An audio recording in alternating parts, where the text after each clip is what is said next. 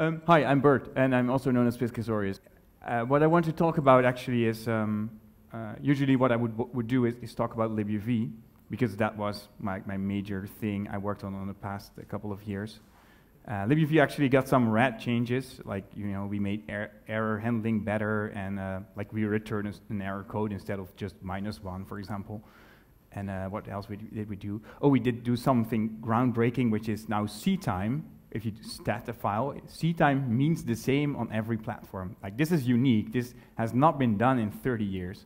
If you're like, what's this all about? Fine. I mean, it's very specific. I'm going to talk about something maybe more abstract today, and something that maybe concerns a little bit more people. First of all, this talk has two parts. Like, the first part is actually quite abstract, but please try to follow me along, because it sort of explains where I come from, and then the second part is easier to understand. So TJ, he was complaining in his opening talk that I didn't do exec-sync. Instead, what I did when I should have done exec-sync is like read websites. I don't know, Hacker News. You guys do it all the time as well. And the Node mailing list, also a great time sync. And then there's like a Dutch website called nu.nl. It's news. You can spend an entire day there and procrastinate everything that's really important. And so what was really noticeable last summer is last summer, that's like very northern hemisphere centric, of course. Sorry, Australians, you are left out here. It seemed to be the Node summer of bike shedding, right? Like, people would make posts like this: future of asynchronous programming in Node, because obviously this was the right time to turn it all upside down. And also this one: future of Node streams, we need to talk. And then I think Miguel de Icaza, he's quite known for building Mono. He did this post, and I actually thought this was good. Callbacks as our generation's go-to statement. It's weird that he put a space between go and to, but details. But like, what it really did is get me thinking about Node 2. And the other reason is, of course, that Isaac really got upset with all this, and he said, there will be no Node 2. Like, Node 1 is done, and it's released January 1st. No, I mean, I like my job. I'd rather not have it done January 1st, right? So let's go think about Node 2 a little bit. Now, next slide, yeah. So here's a couple of common causes of bugs in Node applications. I witnessed this over and over again. It was very painful when I was working at Cloud9. But like, where people, like actually smart people, were trying to build a very complex and big a Node application. And fixing bugs in Cloud9 was like whack-a-mole. You would like fix one place where you didn't handle an error correctly, and then another one would pop up, because you would run right one more step, and then you would run into another issue that had the same problem, or another place where you did the same thing wrong. And there's a couple of these, like double and missed callbacks, and people do ad hoc ironing out of like flow control problems.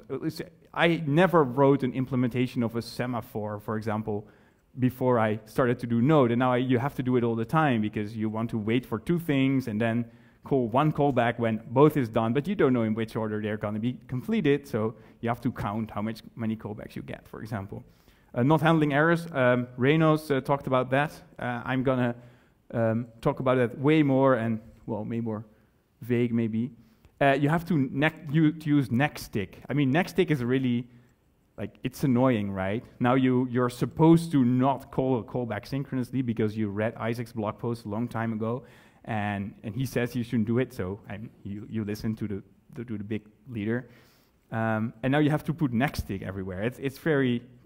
Why? What's the point of that? So, I didn't want to go there. So, like, for an example, this is what people do: implement a semaphore on their own. And this one is interesting. So try to do curl in Node, and we have pipe, right? It should be easy with pipe. I had to do this actually when I was teaching another girl, well, woman at Cloud9, how to do it in Node, and she had a PhD in computer science. I'm not lying, but she didn't know JavaScript or Node.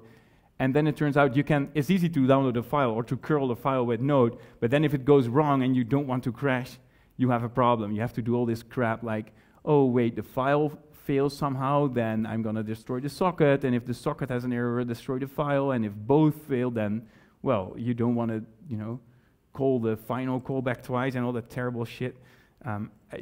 This is a problem for us.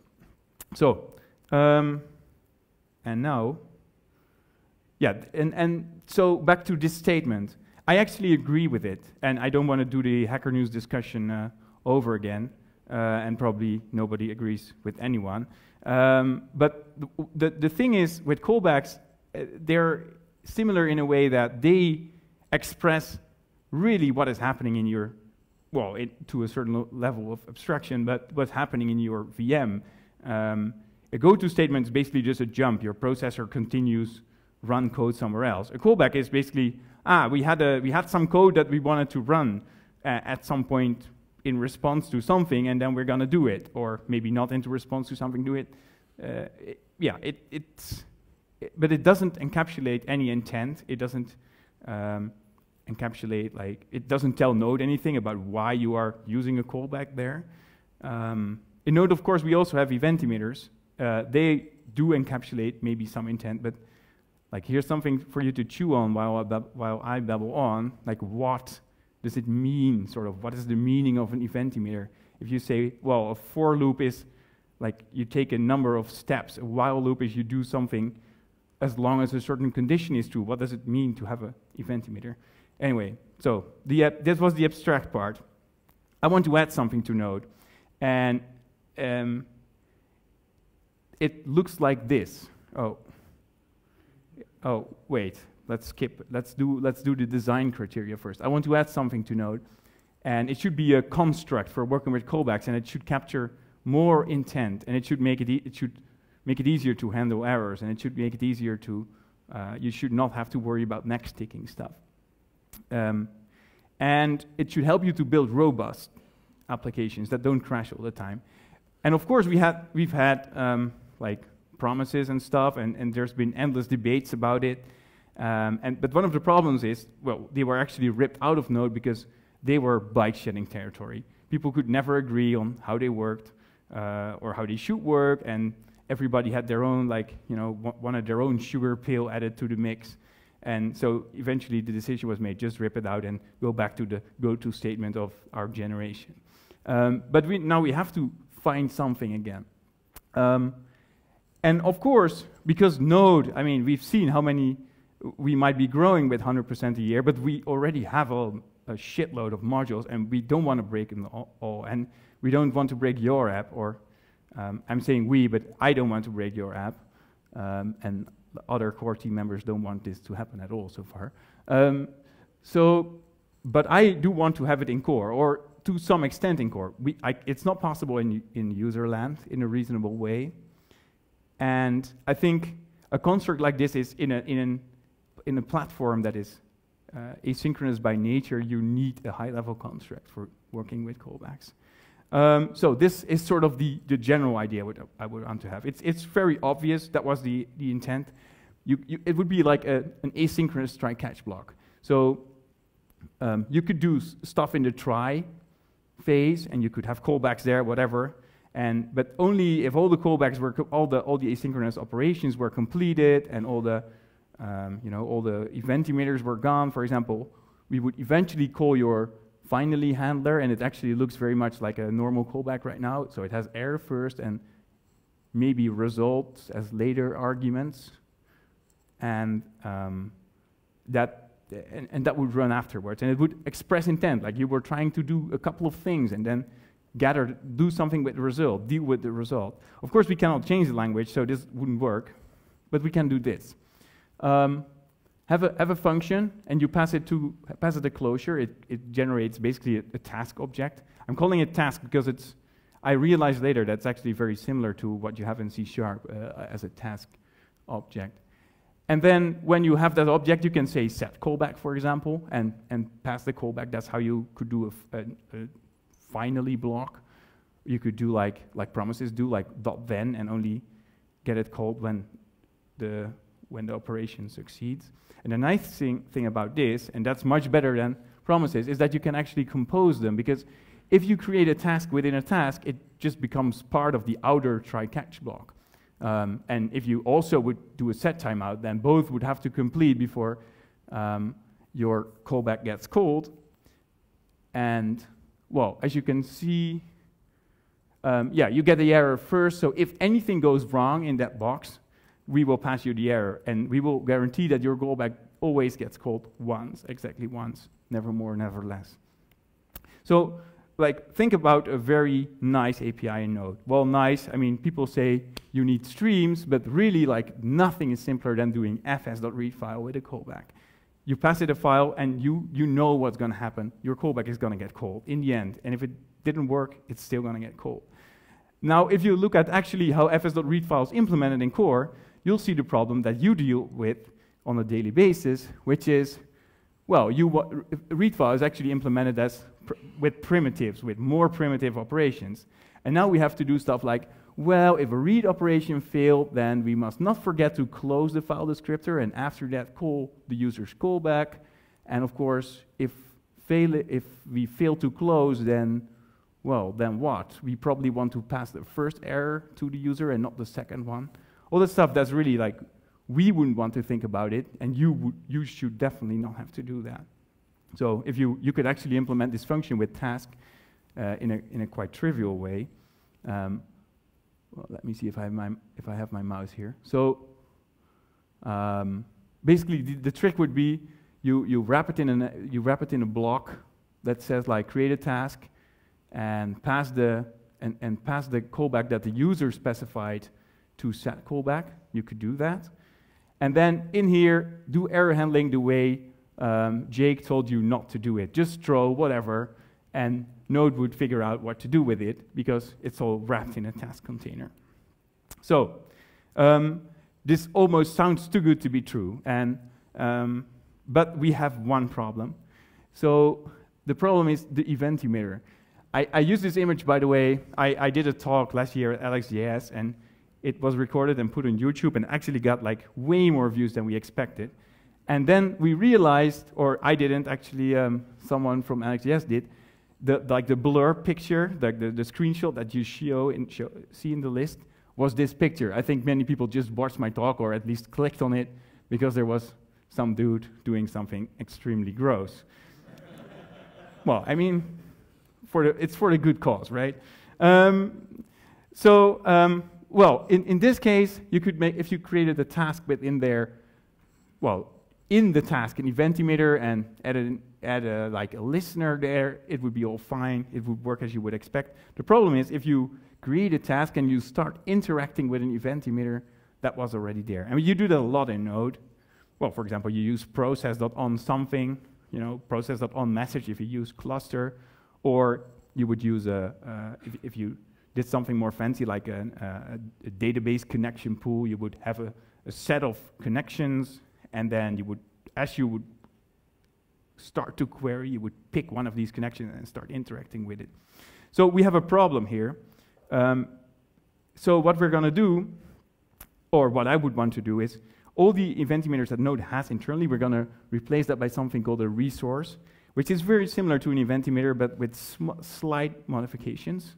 It works like this. If you add an event listener to a resource, you become vulnerable. That means if the resource goes down, so your task will fail, and the error will be handled, it will be sent to your callback, etc. You can have an error handler in there. So that would look like this. You're interacting with a connection that's not created as part of your task, and well, you can have an error handler that could do anything. If you wouldn't specify it, you would actually get this. Like, the default behavior would be to throw inside of your task. Very simple. There's some more rules. They're not really that interesting. We can discuss that offline or something. Listeners are have sort of an end, and that is when the resource is also ended or closed. You cannot call .emit on something, like something implicitly generates events. You cannot do like, process.standardin.emit keypress. There's modules that do that. Bad idea. Like, I mean, you can use them, but don't write them, please. And then finally, there's sort of a treat. And the treat is this. It's very hard to see. I wonder if I can make this a little brighter. So, well, this is actually more or less a Gantt chart. Yeah, that's better. This is more or less a Gantt chart. I'm not very good at charting either. Like, suppose this is the first tick of your program, and then we do a set timeout, and eventually we'll get a callback there. And at the same time, when your program starts, we start listening on the socket, and eventually we will accept the connection. And, well, when you accept the connection, that's what happens under the hood. We will accept another connection, and when it actually comes in, we will get a callback. And so, like, think of your Node program walking or running like this. Or for example, here we do a read. It takes a while, but then eventually the data comes in, and then as a response to the read, we do a write, and we call also shutdown, which is like the equivalent of stream.end, but like more low level. And I mean, this, if you could look at your Node program like this, it would be obvious how it worked. The only problem is Node doesn't track all this, and it can't, because this at some point becomes infinitely big. If you run it for a day, it will be so big you would overflow your memory. So what Node actually sees now, for example, if an error would happen in a response to this read, it would fail in the callback. What would it know? Well, what it would know is, well, we were just starting a write, and there's some read pending there, and there's a set time pending there. Like, it cannot look into the future, and it cannot look into the past. So that's a problem, because that's why stack traces are really useless in Node. But if we do tasks, at least we can do a little bit better. So like this, it slides, but in fact it's the same image. It's just there's like a sort of a box, an overlaid box. And this could, for example, be a task that you wrapped around, well, accepting stuff, and then reading the request, and then writing the response. If you wrap a task around it, Node suddenly knows that, hey, you were handling a connection. You could give it a name, for example. Hey, you were handling a connection. And now, even nicer, suppose that like the reading part was wrapped in another task, because you can wrap a nest task. Now what we get is sort of a nice stack trace, basically, where we say, well, we were reading, and it was part of, well, like a big plan of reading stuff from a socket, which was part of a big plan of handling a client connection. And we can actually name stuff, because if you look at the task API, what we could simply do is give these functions a name. And then, well, V8 has the function.name property. We could look at that and print it out. So a stack trace, what it would look like, is more like this. And it's still not super useful, but it's a lot better, in my opinion, especially when you use external libraries, where we could say, well, error, it was part of like the inner task, or like the handle client blah task, which was part of, well, a bigger plan, and underneath that could be another bigger plan. And so the stack trace would not really tell you the complete history of a callback, but it would tell you what you were trying to achieve. So all this, I've been working on it for a while, like on and off, reading Hacker News most of the time, so it's not working yet. Unfortunately, but here's the code. If you want to look at the at this presentation again, I would recommend it. Look at it again. It's so nice. It's also in this GitHub repo. I called it new.js because new was, well, it's like the website that I read all day. And also because it sounds like new and it wasn't taken. It's also a big concern always. This afternoon I will try to do a bike shedding workshop. So please come and like tell me how I'm completely wrong, or that the callback should have like the error last, for example. I don't know, would be nice, right? Or other great ideas. I will also answer any questions, because I've really only scratched the surface. There's a lot more specification to it already, and you want to know all about it. And I don't know, there's no room for me booked, I suppose, but if you can't find me, I will probably be in a non-obvious location. I will tweet it, so you can find me anyway. All right, thank you very much.